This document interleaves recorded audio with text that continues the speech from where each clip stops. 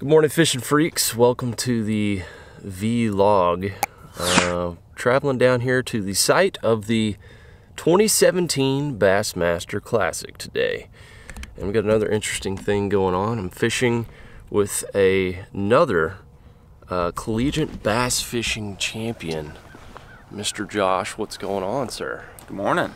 How's it going? We got good vibes out here. We got two champions. Let's go see if we can catch some bass on this lake where there's probably going to be a lot of big bass caught in March. Definitely. Yeah. So there's going to be a big bass caught today. I like the way you think, dude. That's the plan. We're rolling in the old kitty today, the old Bass Cat boat. This is Josh's boat. It's pretty good conditions. These are like big bass conditions today, I feel like. Big. Little misty conditions, you know, just calm. Ooh, sun, don't get me started. Here's the gear. Got a little chatterbait tied on as well. The jerk bait. You guys are probably tired of seeing that. Water temp is in the high 50s today, which is not bad at all, and we've got a steady barometric pressure. I think when I checked it this morning, it was like 29.8 or something like that. Start off with a little crank here on these rocks. Rocks and cranks, they go well together. It's proven bass science. I'm fighting off a turtle in my underoos right now. It's a tough situation. Too much coffee this morning. This is a river to sea Biggie Smalls. It's kind of a larger square bill, beefed up square bill. 50s is good. All right, we're making a little move. First set of rocks didn't pan out, got hung up a few times. We're gonna shift around, see if we can find some more rocks. These don't really have any bait on them, which you like to find shad in the wintertime. It's always a bonus. Spot number deuce, coming at you.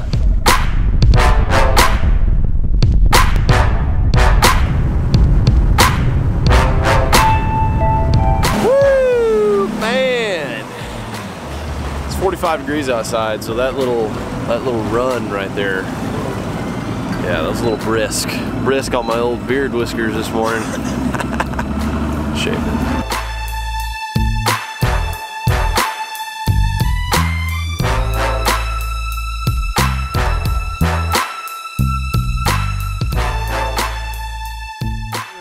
We're at the highway. Got the old rip wraps. It's pretty gnarly over here. This lake is known for having big bass in it, and also being right next to the city of Conroe. So what was that, man?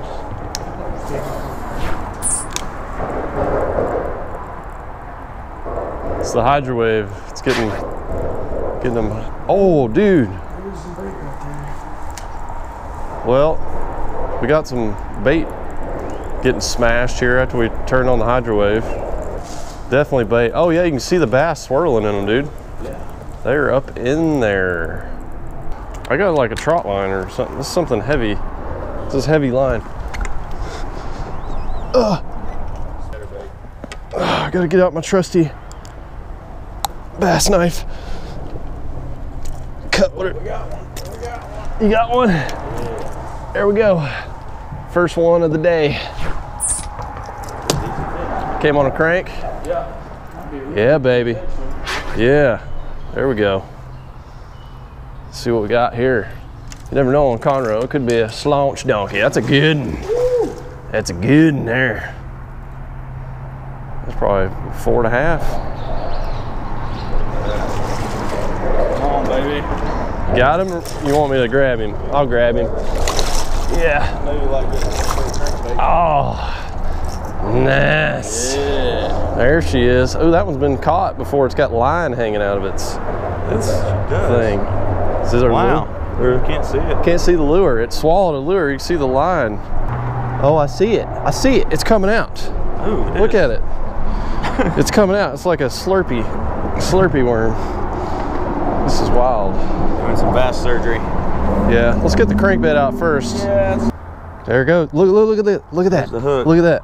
Yeah, you see the hook. I'm gonna come in through the side here and see if we can. It's a Senko. That's a Ocho. It is an Ocho. It's a Strike King Ocho. Good old caffeine scent. There we go. Hey. All right. We saved you, buddy. Trocar hook and an Ocho. Oh, nice fish though. got another one. Oh my gosh. Oh my gosh. Bass has been eaten. Oh my gosh, he's pooping it. Look at this. What the? Oh, whoa. Oh no, no. Oh, we gotta. It'll get through. Oh man. In a couple days. Oh man, that's crazy. That fish has been eating some plastic. Hey, you know what? I bet he's happy he got caught today. Yeah, we did you a favor, buddy. Yeah, he's a hungry Howie. Hey, wish you a rest of a good bow movement there, buddy. Yeah, good luck getting the rest spread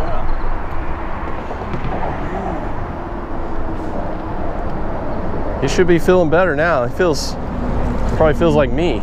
Good job, buddy. Thank you. Nice. And here is the remnants. This just came out of that bass's butthole. This came out of its mouth. So he was not having a good situation going on there. And this is a fresh looking hook. This is a nice hook, Trocar hook. Not bad at all. Yeah, so we did a little surgery, saved the day on that bass.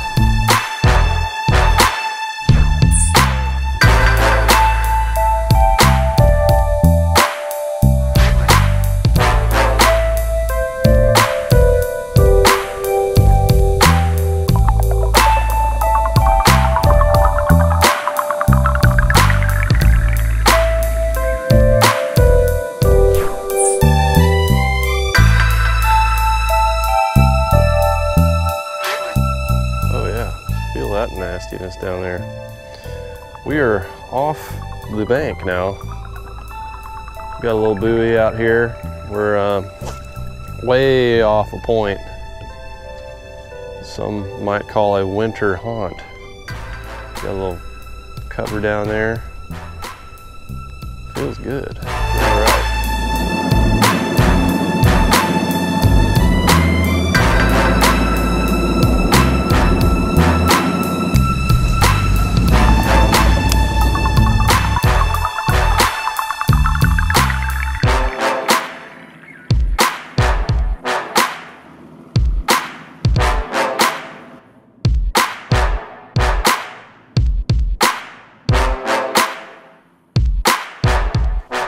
All right, we just moved to another spot here, and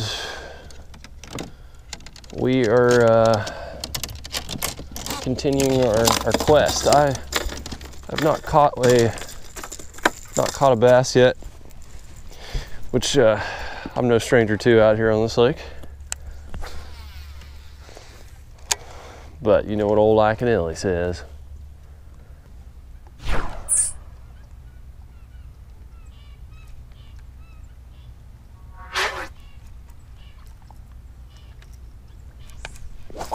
Dang, I think I just had one.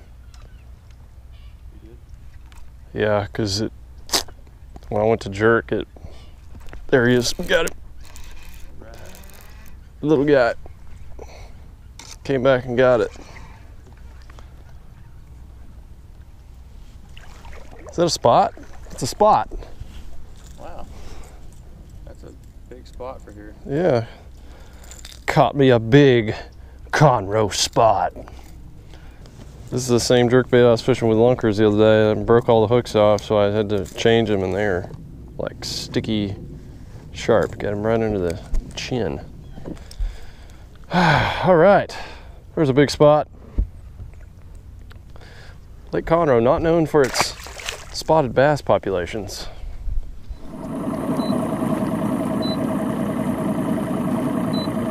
So Josh just marked us some fish out here on one of these little ledges out here near the main creek channel.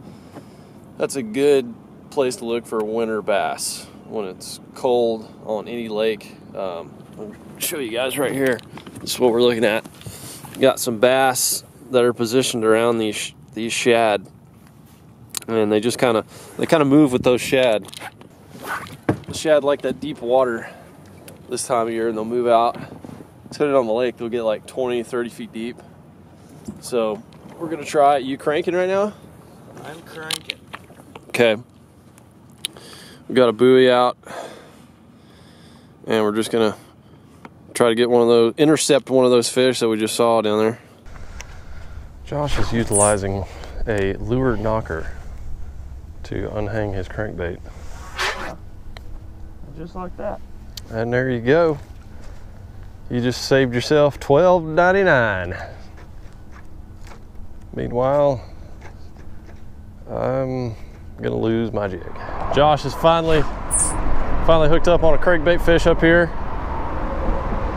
Looks like a pretty decent one. Let's see what we got.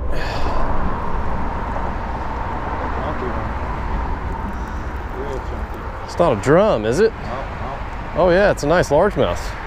Oh, it's all fat. That is a fatty McFatterson. Oh, he just choked the crankbait. Come here, baby. You get him right in between those hooks.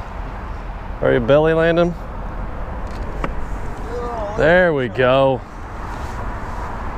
Woo! That's a chunk wad. You think that one's ready to move up and lay some eggs or what?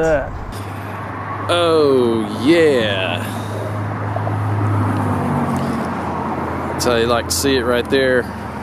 Nice one. Yeah. What do you think that one is? That's a fiver for sure. Yeah. Maybe 5.5 with that belly. Yeah. I think so. Nice. All right, get her undone. Back into the lake. Look at that belly. Look at that. That is a sow belly. Nice thing when it's cold is their mouths are hard, so you don't lose them as much on those crankbaits. Yeah. Harder to get out though. All right. Release her back into the depths. Fat. See you later, sweetheart. That's a pretty spot. Nice, bro. All right. You can fist pump on that one. That was well deserved. Well, after that nice little dandy there, little JB threw in the boat, we're gonna take it in. I gotta get back to the house so I can let Winston out. He's been locked up all day. Stephanie's not there. It's a whole nother story I'll get into later. Overall, Lake Conroe today was its typical experience for me. It's like, you always catch a big one. It's like a random big one, and it's hard to get on a pattern. The fish are in there, just like, it's hard to catch. I've never really got on one of those days where you just slam them. They just like big crankbaits out here, don't they? They do.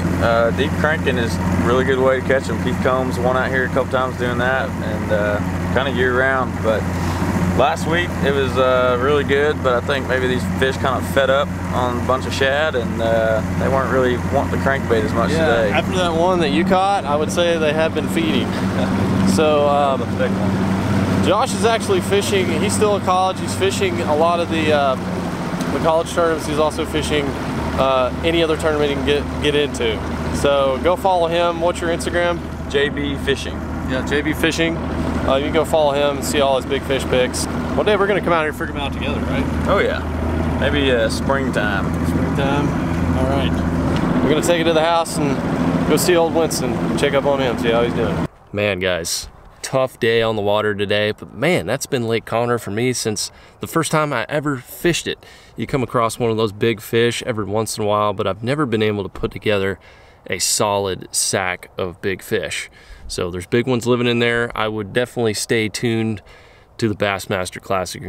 You're gonna see some giant sacks weight in there. And I'm gonna go out there a few more times and kind of try to learn it a little bit more and show you guys some big fish, hopefully. But right now, I've got to go see Winston. He's been left alone here for, a while today, and Stephanie's not here, so we're about to go inside and see him. He's going to be off his rocker. You're going to see one excited little marshmallow. He's going to go grab his little fox, his favorite toy, and he's going to freak out. Oh, Winston. Oh, I know. Get your fox. Get your fox. Get your fox. Get your fox. Get your fox. Yeah.